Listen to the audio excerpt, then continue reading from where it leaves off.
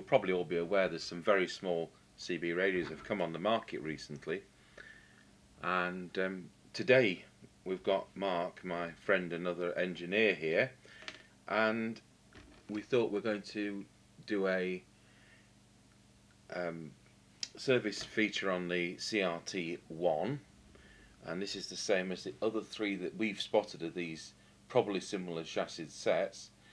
There's a small Albrecht, there's a small Team, and the Anytone what, Mark? Smart. The Anytone Smart, thank you. So it just coincides that one of our customers asked us to supply a CRT One.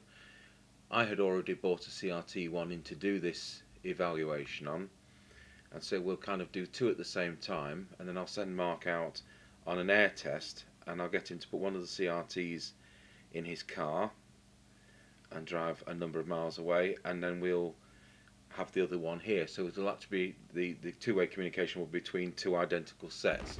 So to that end there are two CRT Ones, but we'll start by dismantling our one rather than the customer's. So what do we find? I think Mark's already been in this box. He smiles, and there is one of these dinky little radios. Absolutely minute. With a permanently wired-in mic, which I'm not surprised. All metal construction. What else is in this box? I think we've had the destruction book out. Usual bracket and mic clip and things like that. So I'll put that to one side.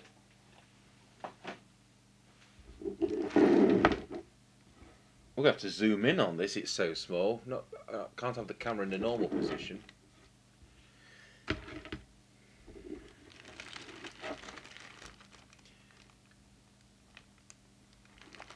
You'll probably seen others of these, and the button configuration seems to differ, but I presume they're the same chassis. That's sometimes something we'll find out.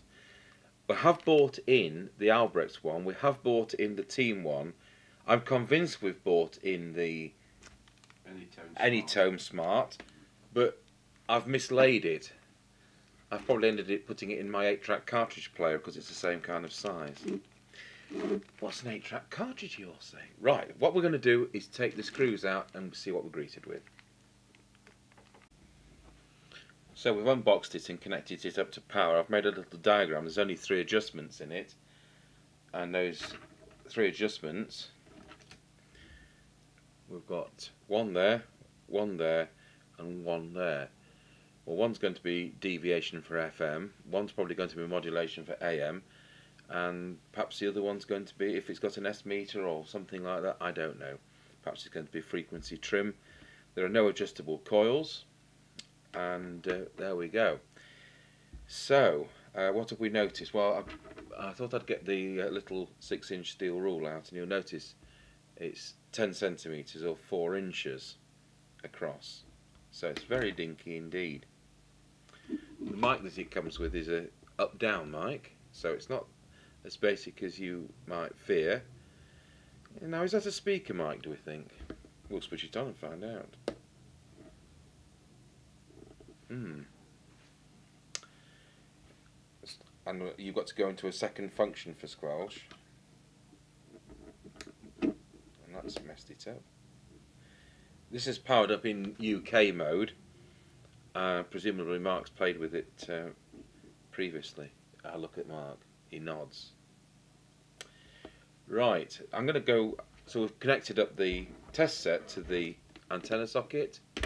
We've got the radio now switched on, and it says, if we get that the right way on, FM 8, well, we want it on channel 20 for these tests. And what I don't know is, are we on UK FM or not? So we'll find out.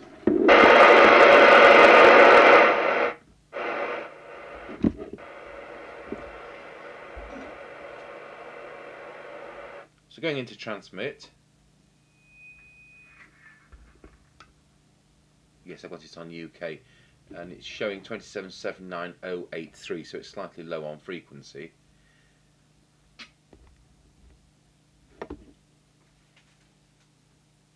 just not noticed a deliberate error here.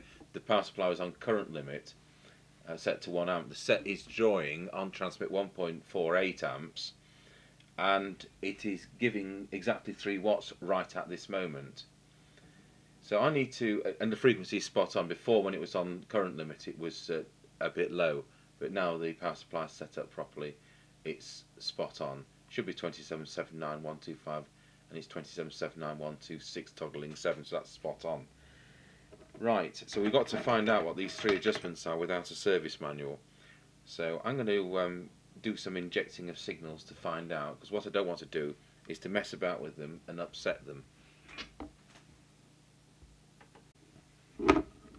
So staying in the transmit mode, just zoom in a fraction, and I've shown you the steel rule. Now the first preset which we've determined what it does is this one on the left, between the ceramic receive crystal and the crystal filter is the deviation. So I've just put our little tone generator on.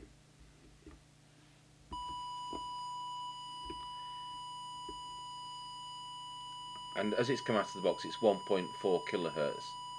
Well, what we need is between 2.2 and 2.5. So I'm going to adjust that.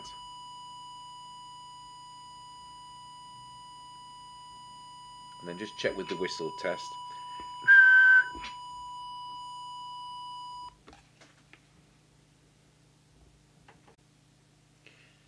So we've now got 2.2 kilohertz by using the deviation. Otherwise it would sound so quiet and people will go whispering. And the second preset we've discovered, when we're going to transmit, the radio is just doing over 3 watts as it's come out of the box. So what we're just going to do is to set the power, and the second control down, the one which is the lower one of the 2 there, is in fact the power. So I'm just knock that up to 4 watts, which is what we're now at. I presume that the preset above, and I may be wrong, somebody may know better than I do, somebody with a service manual, I would presume the one above is going to be AM modulation, but seeing as we're in the UK, that really isn't very relevant. I know we can now use AM on the CPT band, but that isn't going to interest either myself or any of the customers that we have here, who are only interested in the CB2781 UK band. So that's all there is to it on transmit. So it's a basic set. We go into transmit. It just says TX. We're on the channel. There's no relative RF meter on that. What more can you say? It certainly does the 4 watts and it does the correct deviation, and it's well made. So we'll stop the video and we'll see you on the receive side of this video.